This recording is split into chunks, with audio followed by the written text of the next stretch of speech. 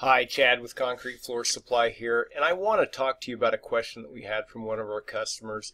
And the situation on this one, it's a house slab on grade, and they want to do something with their concrete floors. So that's the background of it. What do I do with my concrete floor in my home? It's a brand new home. So they like the dark walnut stain, it says, and the main question is what is the difference between the treatments and what is the cost difference?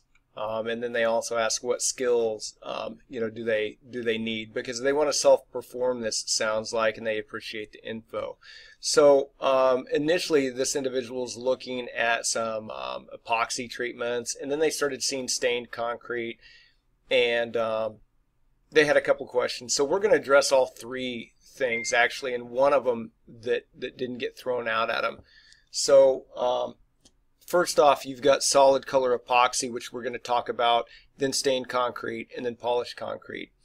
So with solid color epoxy, what is it? It's a floor coating where you use two component products and you coat the floor, and it's a chemical resistant solid color floor coating system. So that's how you do that. Why would you do it? Well, you want a solid color. It could be to hide a bunch of imperfections. You get, again, good chemical resistance. And then you can add texture to it, whether it be, sand that you roll into the coating or a flake type system. Level of difficulty. This is probably our most difficult system because it's two component. You have to pour the product on the floor, you squeegee it, and you actually walk through it in spike shoes, then you back roll it. And something like this is going to run you about $1.50 to $2 a square foot. And I'm going to show you real quick what these look like here. Hold on. So your solid color epoxy is going to look like this. Here's the kitchen floor. It's solid color. And another solid color. And you can't really tell, but if you look in the light, this has a light aggregate in it for grip. So those are the things that you could do with the epoxy system like that. Now, it's going to run $1.50 to $2 a square foot. Now, stained concrete is a very popular choice for an in-home thing. It's a real elegant type look, and it creates various color effects, and then you seal it. So this is where you prep the concrete, you apply a stain, and then you put a clear coat over it. And remember, all of these things that we have here, we have system kits for each one and system instructions so you can follow along here. Now, why would you do stained concrete? Again, it has a beautiful look, really easy to clean, very popular floor. If you go around looking at a lot of retail type places, a lot of them have done stained concrete. Very easy type system to do. We have a great pad prep tool that preps it, and your cost is going to be about half of what of an epoxy would, under $1 a square foot. So now let's look at a couple of these. So these are going to be, this mottled type look that you get, and that's more of a satin type finish and a glossy type finish, and they have modeling and variation in them. So the last system, which is probably my favorite, that we really push to a lot of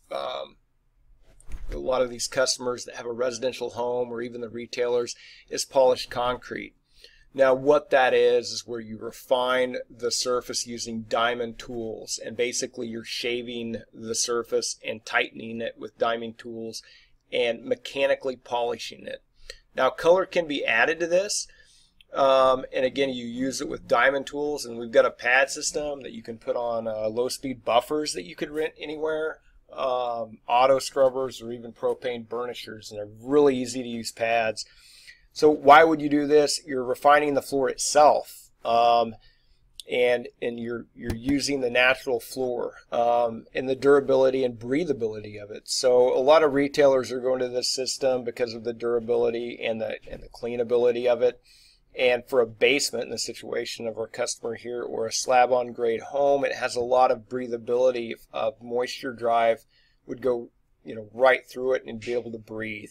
And by the way, it's the easiest system because you're just running these pads and doing some steps, and it shines your floor. And cost wise, it's less costly than a lot of them.